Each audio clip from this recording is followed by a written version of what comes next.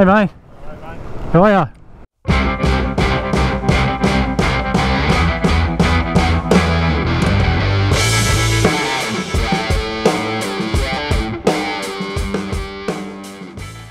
G'day everybody, welcome back to the channel. Hope you're all doing well as usual. Now I'm about to just kick off my Fraser Island Adventure. Just leaving Taunton, pretty sure that's how you pronounce it, but Noosa Heads. I rode up this morning from the Gold Coast, about just under 200 kilometres, all freeway, which was boring as heck. But I've just filled up in Taunton, and now I'm about to get this ferry over to Coolum Beach, start making my way north up to Rainbow before I jump on another ferry or barge over to Fraser Island and get this 3-day adventure going. So hope you guys are keen to come along with me, just as keen as I am for this adventure, man. I've wanted to get to Fraser for a long time, and it's finally going to become reality. So I'll take you guys with me for the adventure, and yeah, it looks like I've just missed that barge. But anyway, I'll get on this barge in a minute. I'll get over to Coolum Beach and chat to you guys there when we hit some sand.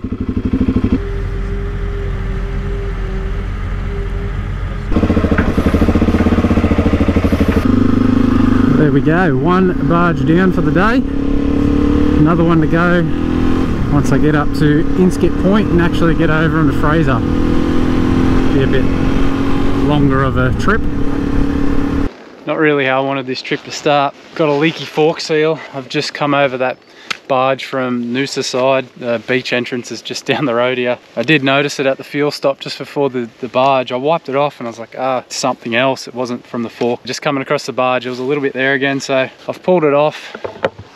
I've cleaned it all up the best I can around there. I can't see anything that would make it leak. Like I thought maybe there might be some dirt or sand or something that's stuck in there and causing it to leak, but yeah, I'm not really sure. I've never really pulled that apart. I don't know a whole lot about suspension, but I got this suspension done last year before the Simpson trip. I haven't noticed any leaks until just now. I've wiped that off. I'll pull that cover back down. We'll keep tracking on. I mean, I've already paid for everything to go over to Fraser, so I don't really want to miss out. So hopefully it was just, there was something there causing it to leak, and I've cleaned it up and I've fixed it up. Not a good way to start a trip anyway, but we'll keep pushing on.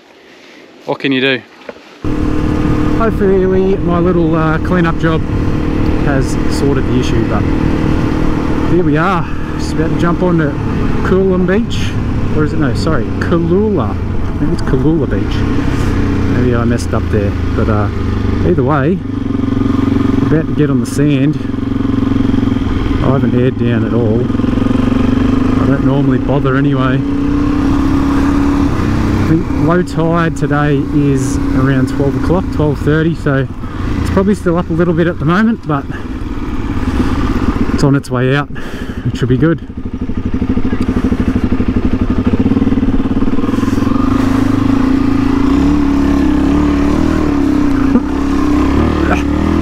Not a good start. Put your feet up, Josh. There we go. Woo! We're on.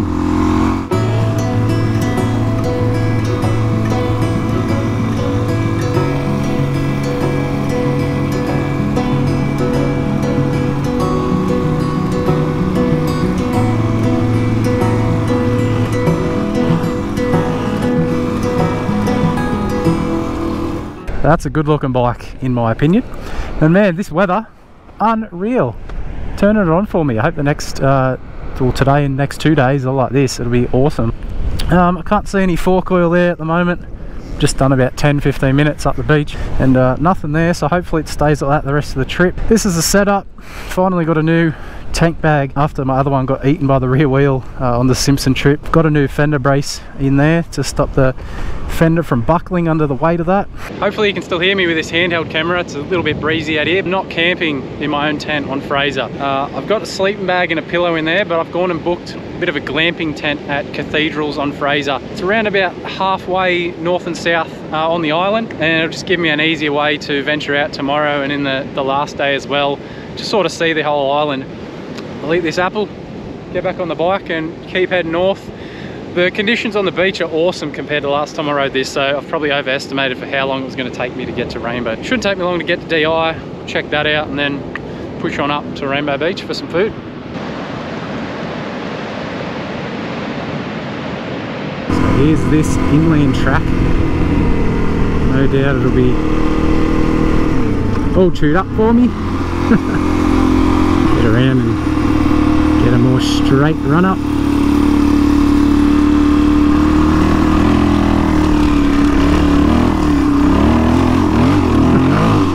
Oh my god! Oh, I nearly died. Wow. Oh, that was soft, but then I hit the rubber matting that just is underneath this to make it easier for cars to get through, and my back wheel just spun on that rubber matting. Damn. I thought I was down then. Whew. Oh, what an adventure it already has been. Look at that. Put that on a postcard, guys. That is beautiful. Welcome to Double Island. Man, how good is that? And there's, I can see 1, 2, 3, 4, 5, 6 cars down there. Last time I was here, this whole section was just bumper to bumper. So I didn't even go up this way. Let's go check it out. This is awesome. Water. We'll go here where it's a bit shallower. Oh, unreal, guys. Unbloody real.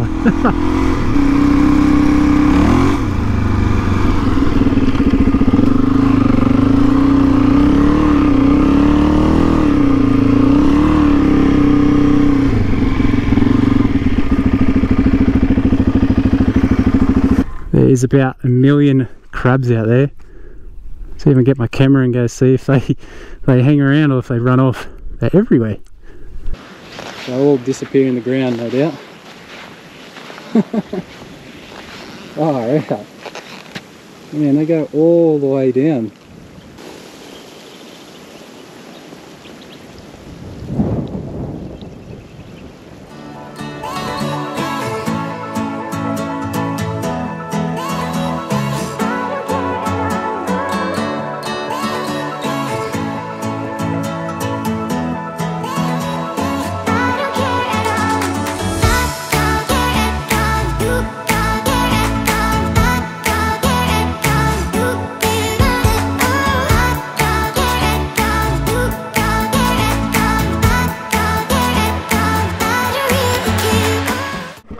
Well, see you later, Double Island. Time to make a short little run down to Rainbow Beach, or up to Rainbow Beach. I think it's about 10 k's, so shouldn't take too long at all. But it looks like it should be a beautiful ride along the side of those cliff faces, mountainsides, whatever you want to call them, but it looks beautiful. Let's give it a go.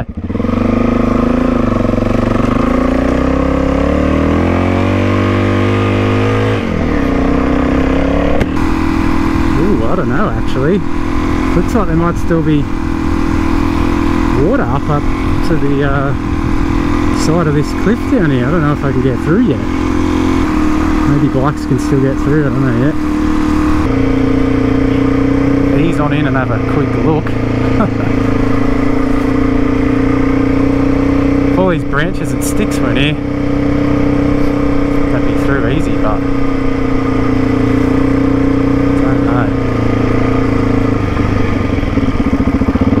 Might just jump off and I'll go have a quick look, just so I don't get to a spot where I can't go any further.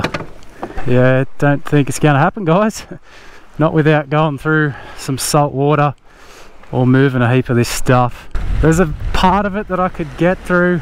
Up here looks like not really possible. There's a few sticks I could move up here and I reckon I could get to just there, but that next bit looks just a bit too much. I don't really feel like going through salt water.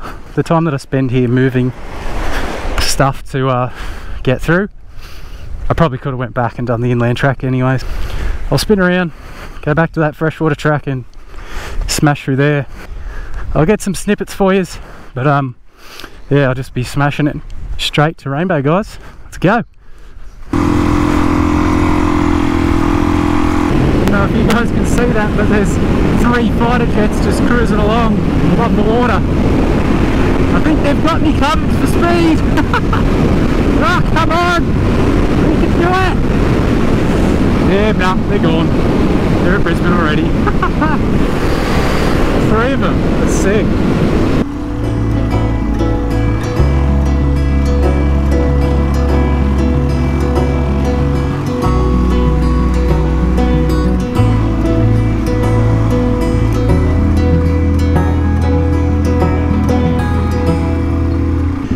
Get some fuel, have something to eat at the bakery, keep on moving.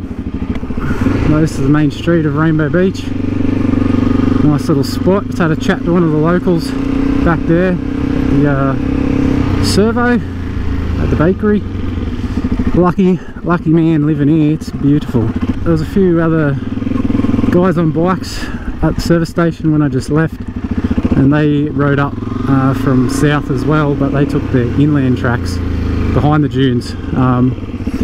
But yeah, they said that they've heard even on low tide it's a bit hit and miss of if you can get past all those logs and sticks and stuff on Rainbow Beach. So had I sat around and waited, who knows, maybe it wasn't really going to drop any further than it was at, but none of that matters anymore. We're good to go. Quick little run down, what's this road called? Clarkson Drive, and then Inskip Avenue. So on to Inskip Point. That's where I would have come out of, off the beach, just down there, but we'll just take the road down to Inskip Point, get in line for the barge, the ferry. And we're on, guys. Fraser Island. Here I come. Woo! Here we are, the infamous Inskip Point. Little campgrounds around. Bunch of people gearing up after coming off Fraser. That's all happening. $60 return for motorcycles, guys, according to the website anyway, so that's up to date. $60 compared to, I think it was almost double for, maybe more than double for cars, full drives. So it's an expensive little barge, but you're not going to swim over there.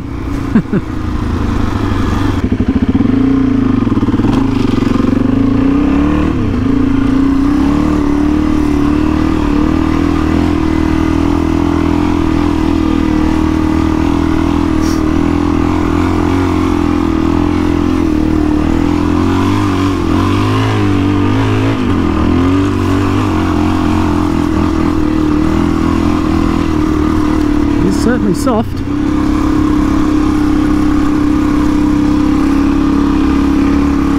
Not too bad. Am I going to get straight on? Oh, wants me to wait up. No dramas. Right, time to get on.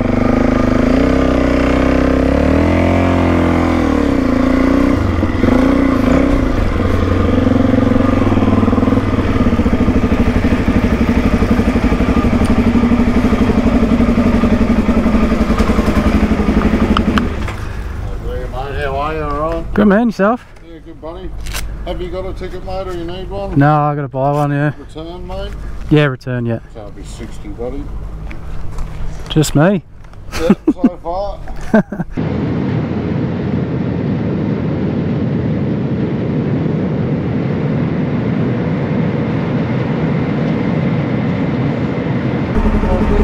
Thanks, buddy.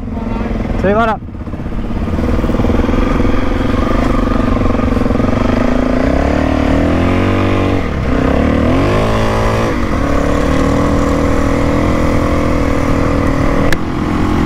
We are on Fraser! Oh, how good is this? As you can see, I had my own personal barge. No one else on the thing at all.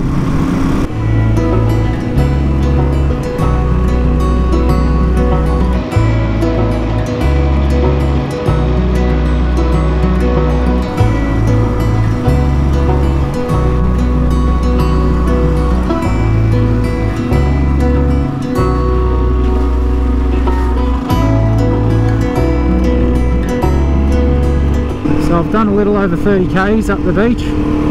Seeing there, that's the little township of Yurong. I'll just call in and have a look.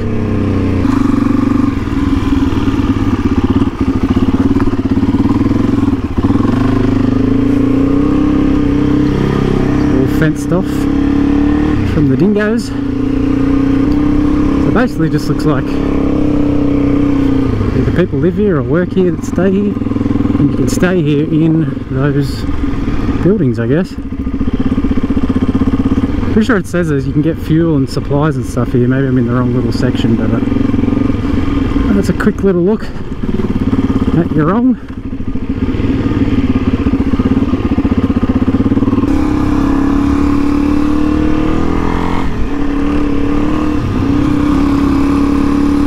Back out onto the smooth beach. Well, there we go, there's another inland track just there where someone's bogged. Can't help, guys, but we've got to pull over. It's cops.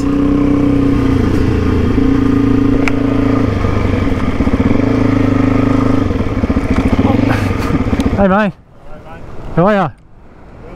It was at this moment that he knew. He fucked up. Well, this trip just got a whole lot more expensive. Man, I am absolutely filthy. I am fuming right now. Got the utmost respect for police and the job, all of that business. I knew it was 40, but I'd just come out of Yurong and yeah, obviously trying to build up some speed to go through that soft stuff, and then I honestly wasn't even looking at my speedo on a motorbike, barely even looked down, but man, he pinged me for 58 and a 40, $430. Yeah, I'm pretty fuming. That's rules are rules, I get it, you do the wrong thing. So I'm fuming. It's really annoyed me. That's ruined what has been a great day. Yeah, pissed off. Great start to Fraser. But enough of that. I'll shut up and keep moving until we find something else to look at. So tip for all you guys who come to Fraser, yeah, pay attention to the speed limits because they'll be here.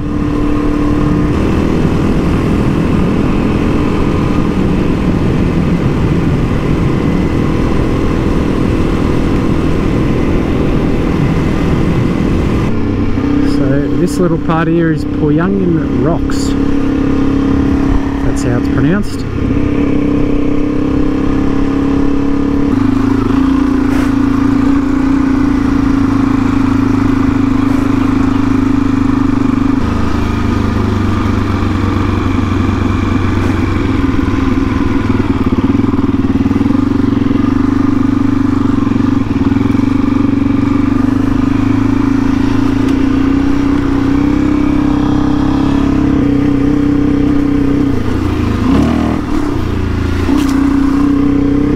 This is Yidney Rocks, and just on the other side of this point here is Happy Valley. Another spot that I thought of staying at, but it's more like, I think it's like hotel sort of apartment rooms, so a bit more expensive than what I'm in. Yidney Rocks accommodation up there.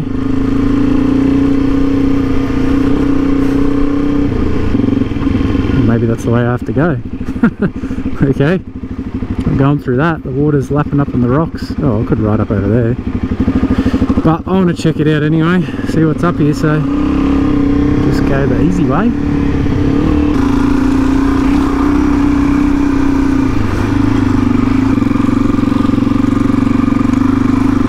Beachfront units, that would be nice.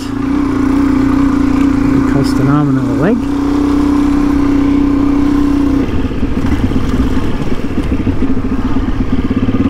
Better.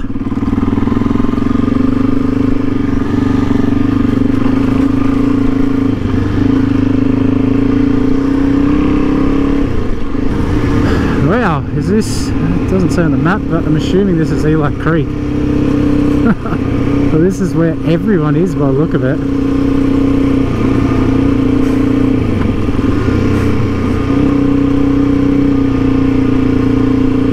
Wow.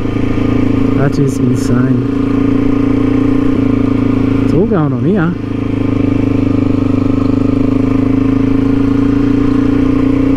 Doesn't really interest me hanging out with everyone there.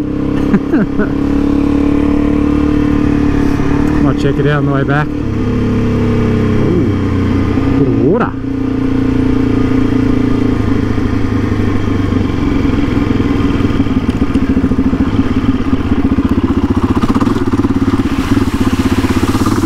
It's not even that deep. Those 4 drives in front made it look like it was really deep. Shouldn't be too much further, and I think I'll be hitting the Mahino. I think I can see it way up in the distance there, so see you guys in a sec. So the SS Mahino ran aground in 1935. After spending most of its life as an ocean liner and also a short stint as a New Zealand hospital ship in World War I, it was under tow from Sydney to Japan on its way to a shipbreaking yard. It was caught up in a cyclone along the way and the tow rope snapped, causing the Mahino to drift to the shore of Fraser, and that's where it has remained to this day. There she is. It's pretty rusted away, disappearing slowly. But anyway, it's cool.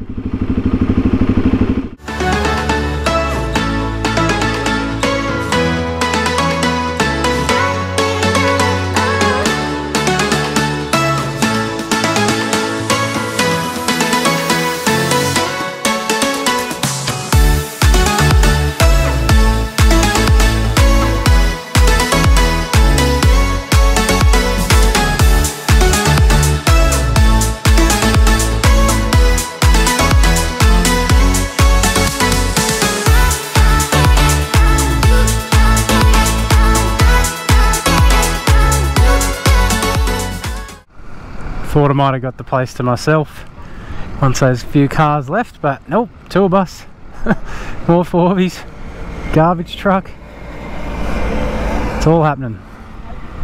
Might sneak back down once these guys go and see if I can get a photo in front of the thing without my bike disappearing into the sand. I forgot to bring something to put underneath it. I'll get one of my thongs off, I reckon. Trusty Haviana holding the bike up, and now everyone's gone. It's all to myself. Surely that'll be a thumbnail. See you later, big Mahino.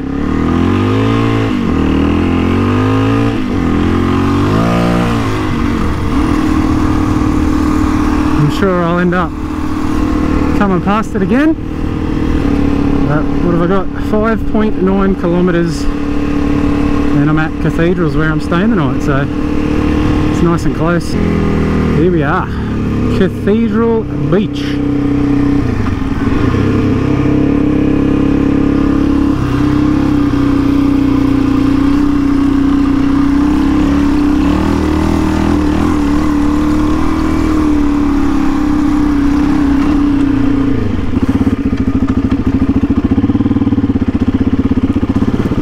Another fenced in little area, keep those dingoes out. Yeah, I forgot to mention I did see one at the Mahino when I was flying the drone around. So I was obviously too busy flying the drone to get a photo of it or video it or anything, but yeah, it was just cruising past all the other guys in their 4 drives down parked on the water. Here we are, Cathedrals. I don't know where I go to check in, it's probably all just one building, but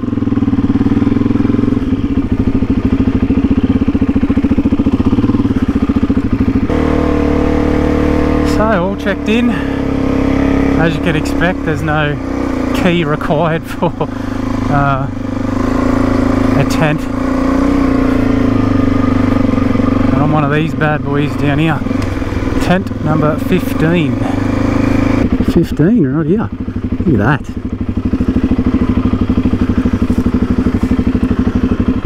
Beauty.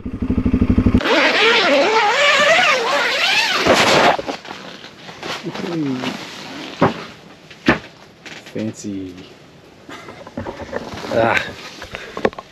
Not bad. Beats having to set up a tent.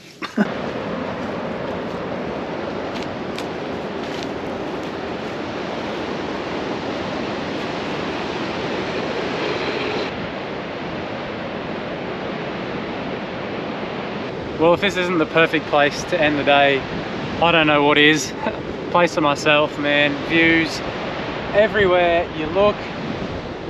Looks awesome. Weather is perfect. Can't complain about that at all, but what an awesome day.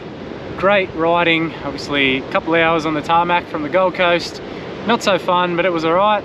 The beach from Noosa up to Rainbow Beach and that inland track, great fun. If you can hit it close to low tide, it's pretty damn easy the whole way. That inland track isn't too tough. If you got half an idea on sand, you'll be just fine. And the same on the beach here at Fraser. Once you get on that east coast beach, if it's low tide, anywhere near low tide, you'll be able to just smash along there.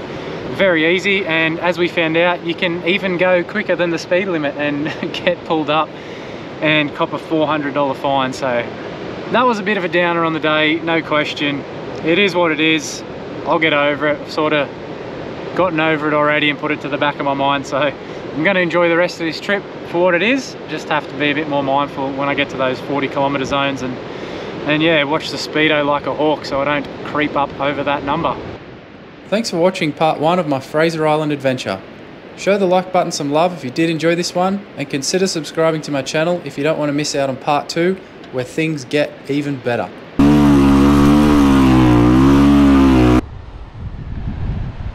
Thanks again guys, ride safe, and I'll see you all next time. Cheers.